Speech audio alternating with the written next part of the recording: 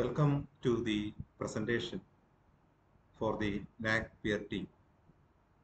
First of all, I thank IQAC for all the support given in preparation of NAAC assessment. We Department of Physics, University of Kerala, are celebrating our 50th year of existence.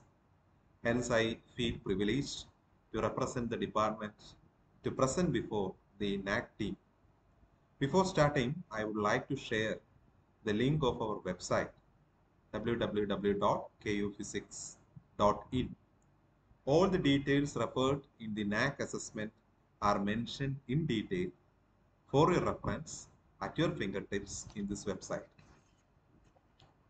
As mentioned in slide number 1, we, the Department of Physics, had a humble start in 1970 and we are celebrating our golden jubilee year of existence. A few words about the legacy of our department. Dr. K S Vishwanathan, an eminent theoretical physicist and a student of Nobel laureate Sir C.V. Raman, was the founder head of Department of Physics. Initially, we had a modest start with 7 students for MSc Diploma in Space Physics. Later, 9 faculties joined. Professor Balram Rao, Professor G. Aruldas, Professor Devanarayanan, Professor M. A. Ittichan, Professor V. Unnikrishnan Nair, Professor V. K. Vaidyan, Professor G. Renuka, Professor C. I. Munera, Professor S. R. Prabhakaran Nair, Professor K. P. Vejagumari, Professor N. Balan, and Professor Abdul Khader. I should mention that Professor Unnikrishnan Nair and Dr. Abdul Khader, they were the founder heads of Department of Optoelectronics and Department of Nanoscience and Nanotechnology, respectively. Their contributions of our former faculty members was not only to produce scholars in physics, but also they have published 10 textbooks in various branches of physics for future generations for their reference. Screenshot of few selected books are shown in these slides. All faculties in our department were good teachers and excellent researchers. Their legacy is what we follow. Now I am sharing a snapshot of the Golden Jubilee celebration conducted in 15/12/2020. Our alumnus and the Honorable Vice Chancellor of University of Kerala, Professor V.P. Mahadevan Pillai, delivered the inaugural address and released the logo. Dr. Ajay Kumar PP, Honorable Pro Vice Chancellor, Professor Chandrabas Narayana, Professor P.B. Rao, former head Department of Physics, University of Kerala, who is now visiting professor of National Remote Sensing Center, Department of Space, Government of Kerala were also present. We had a technical talk by Padma Shri Kasturi Lal Chopra on the same day. Now, let me share the status as of now in our department. Myself, Sibi K S, now presently the head of the Department of Physics. In the department, we have 1 professor, Dr. V. Biju, 2 associate professors, Dr. I. Hubert Joe and Dr. R. Jaykrishnan, 4 assistant professors, Dr. I. N. Javakar, Dr. Deepa KG, Dr. G. Subodh and myself, 3 UGC recharge faculties, Dr. Savita S. Pillai, Dr. Mamta Sahu and Dr. Rakhi RB during this accreditation process, and 3 assistant professors on contract, Dr. Ajesh, Dr. Ashwati and Srimati Divya Krishna. Here I would like to highlight that one of the challenges we faced in the last NAAC presentation was that we had a limited number of faculties. The university has made dedicated efforts to fill the vacant post of professor and associate professor. From 2 assistant professors in 2013, we have quantum jumped to 12 faculty members at present. And to handle our library and lab, we have 3 office staffs. Rajiv sir is our administrative officer, Sri Adarsh is office assistant, Srimati Mini is computer assistant, and Sri Praveen is our librarian, and Dr. Veena Kumari is our technical officer. Now moving to the academics, presently we are offering 4 PG programs: MSc Physics Specialization Applied Electronics, MSc Physics specialization in space physics, which is from 2020 onwards. MSc Physics specialization in renewable energy from 2021 onwards. MSc Physics specialization in nanoscience from 2021 onwards. The MSc demand ratio was on constant rise, and from 833 applicants received in 2016, now we have a cumulative of 3098 applications. The MSc program, Renewable Energy, has attracted a lot of students which have a demand ratio of 1:177. About the library has been automated from 2013 onwards. We have around 8,700 books, and recently we have purchased 1,358 books.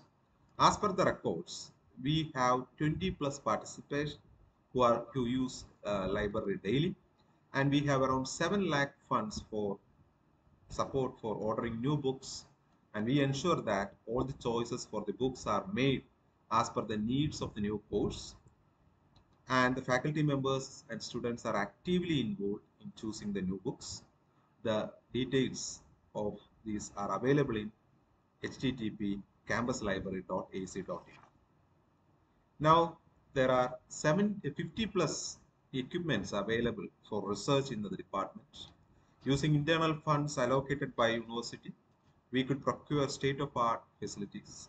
I would like to highlight a few: vibrating sample magnetometer VSM, spectrofluorometer, FTIR spectrometer, Raman spectrometer, vector network analyzer, and recently we have received grants for magnetic material lab for 1.8 crores, 2D material lab 1.9 crores, microwave lab, thin film fab lab, and virtual computing lab facility are in progress for completion. Now let me share about the research funding from external agencies which we have received in the last 5 years. Our department handles around 3 crore rupees. The main funding agencies are UGC, University Grants Commission, SER, Science and Engineering Research Board, KCST, Kerala State Council for Science and Technology, DST, Department of Science and Technology, Department of Electronics and Accreditation of Computer Courses, DOECC, and International Center for Diffraction Data, ICDD. A major focus of the research is in the following areas. One is nanomaterials, thin film solar cells, non-linear optical materials, magnetism, non-equilibrium statistical physics, biophysics, micromaterials and devices, inorganic phosphors for LED applications, that is light emitting diode applications. Again, our faculty members are having research collaborations with University of Lisbon, where Portugal, we have an MOU. Korean Institute of Ceramic Engineering and Technology, Korea, again an MOU is being signed. Indian Institute of Science, Bangalore, we have signed another MOU with them. Boise State University, USA, NS Kurnikov Institute of General and Inorganic Chemistry, Russia, University of Kyoto, Japan, CSIR NIST, Thiruvananthapuram, CUSAT, Kochi, ISER, Thiruvananthapuram, as well as we have recently signed an MOU with VSSC, Thiruvananthapuram. And with the joining of new faculty members, we have now collaborations with V Measures Private Limited, Pelican Thermogenics, Barco Advanced Materials, Singapore. Now, let me share a few highlights of our research output. Number of publications is 108 in the accreditation period, and there we have a cumulative impact factor of 312.5. Number of articles with impact factor greater than 5 is 70. Average impact factor is 3.6, and highest impact factor is 10.3, and the link is provided in the presentation as well as in the website. You can find the paper there. The highest number of citations for a research paper is 76. We have 4 book chapters and 8 conference publications with ISBN. As mentioned earlier, our collaboration between industry and academy has generated revenue from consultancy service for about 1.084 lakhs. Again, during the assessment period of NAAC, we have 11 PhDs, 42 MPhil, 6 PDF, and our research scholars have shown excellence with 11 Best Oral Presentation Awards, 4 Best Poster Presentation Awards, and one of our faculty member has made a technology transfer for an amount of rupees 2 lakhs with V Measures Private Limited.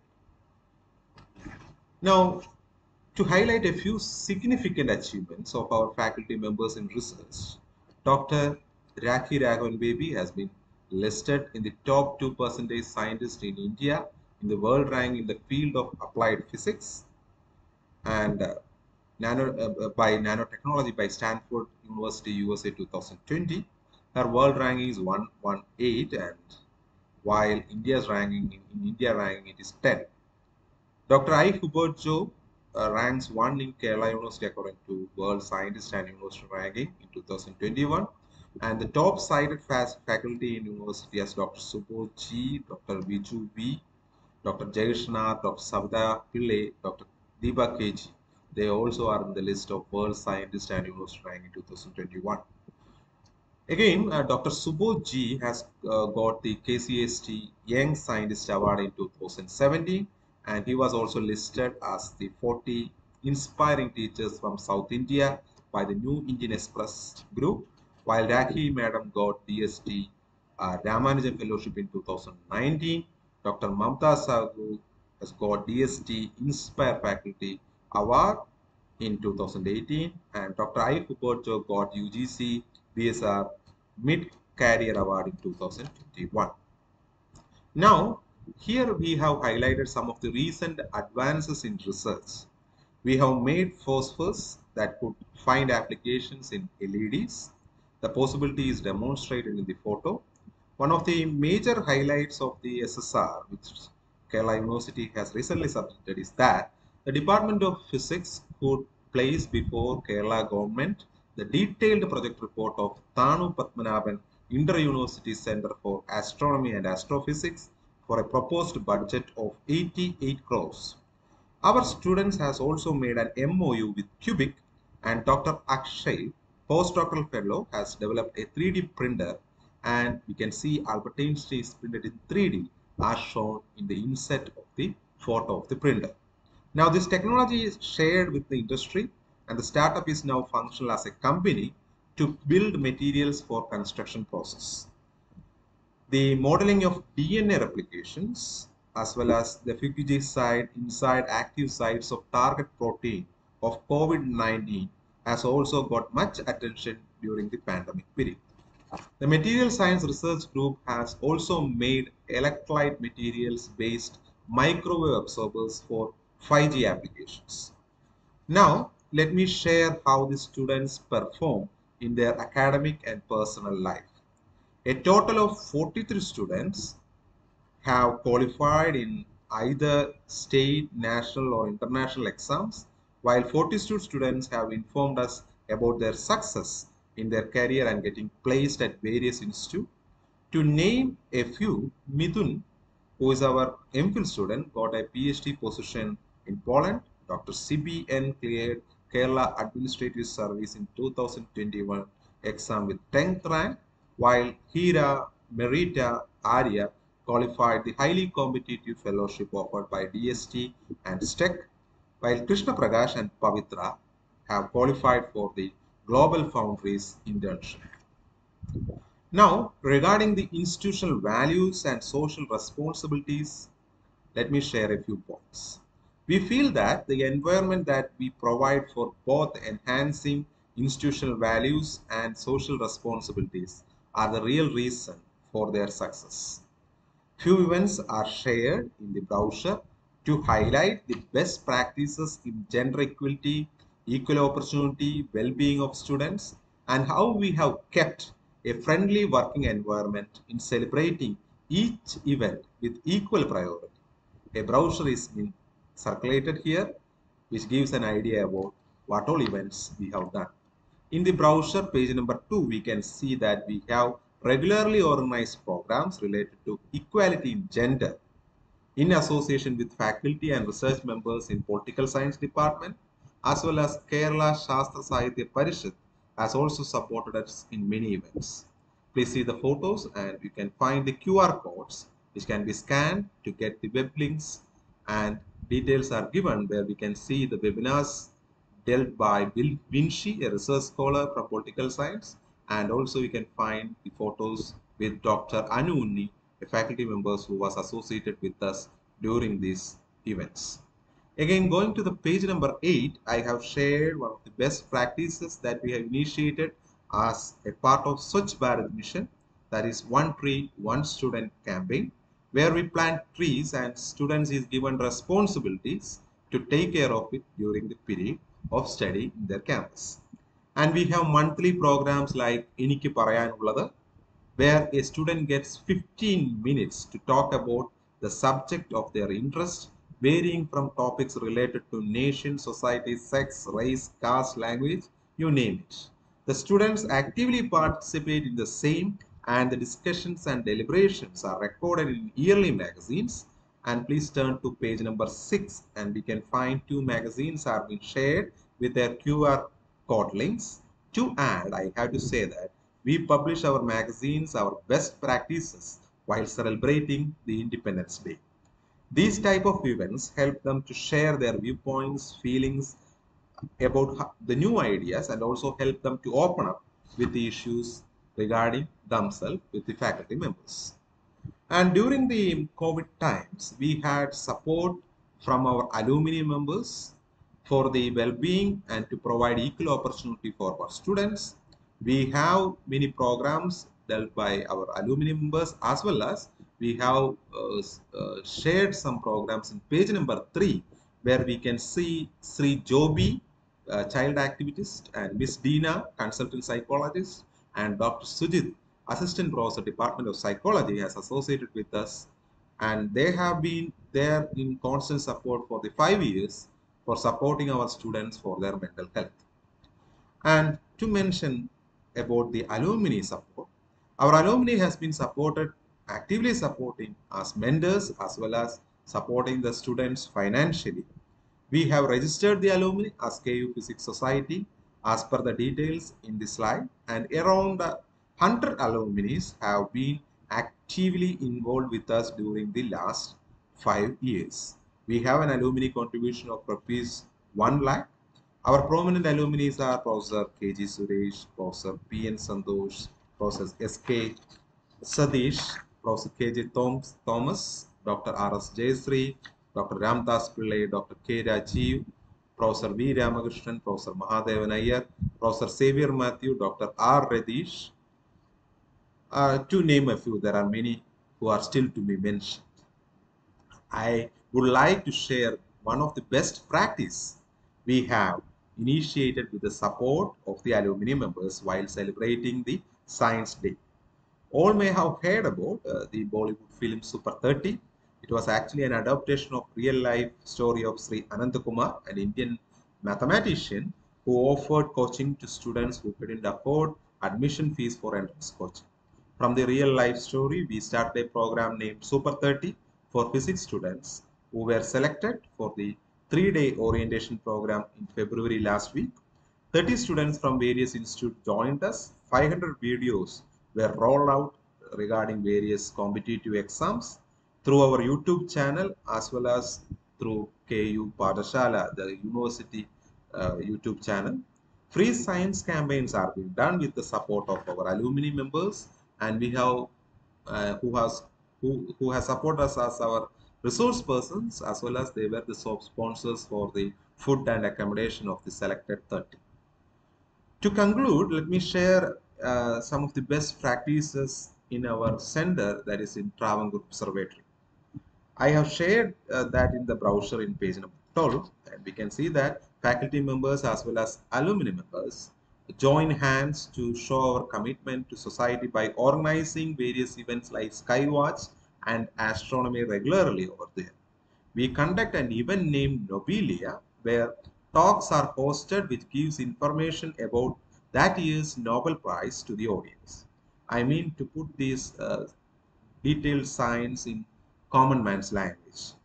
When free science is shared like that, we feel that we will have a next generation who are made capable of being independent, critical, innovative, and inclusive so that they will contribute immensely to man and society. I thank all our alumni members, my fellow faculty members. They have contributed, they have supported immensely from smartphone challenges to organizing lectures, supporting medical urgencies, to making arrangements for NAAC assessment. I thank them from bottom of my heart. Lastly, please find some time to browse through our website. We have made efforts to make them look impressive. Looking for your suggestions and comments on our efforts. Thank you.